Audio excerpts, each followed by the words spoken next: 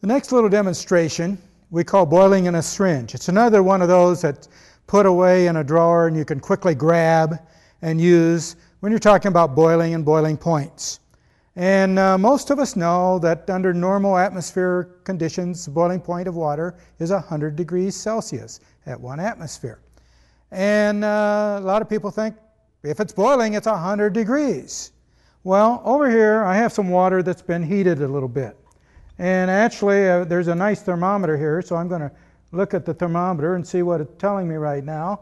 It's cooled off some from where it was, but right now it's reading about 82 degrees Celsius. So we're going to take a syringe, and we have a little valve on the bottom of this, and we're going to pull in some liquid. Whoop, I want the 82 degree liquid. There we go. Pull in some liquid. Now, one of the vital things is to try to get rid of the air bubble at the top. So I'm going to try and just get rid of a little bit of air. There, I'm going to close it.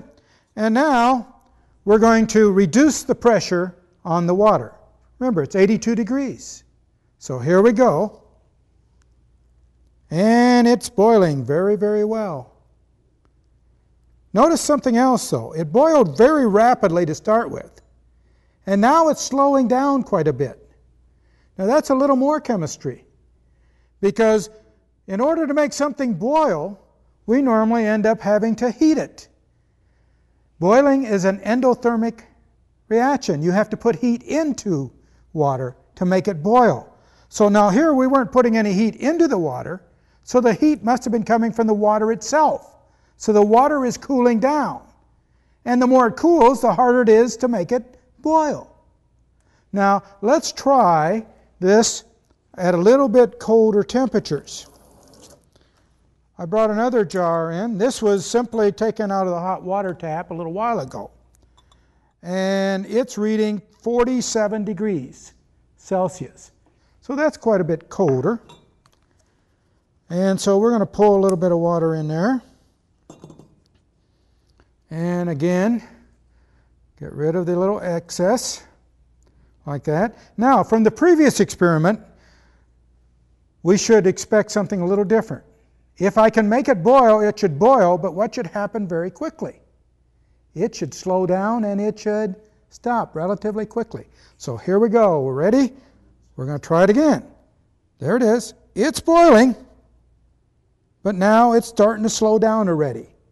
It was boiling at 48 degrees Celsius.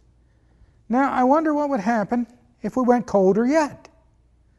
Now, this was not that easy at 48, so it's going to be harder and harder.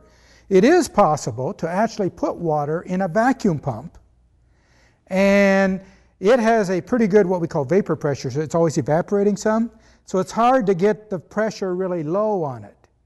But physics teachers sometimes take water in a vacuum pump, a thin layer, and they take a little beaker with sulfuric acid in it that pulls moisture out of the air rapidly, and they end up creating a vacuum, and the water actually freezes. You can freeze water by reducing the pressure on it.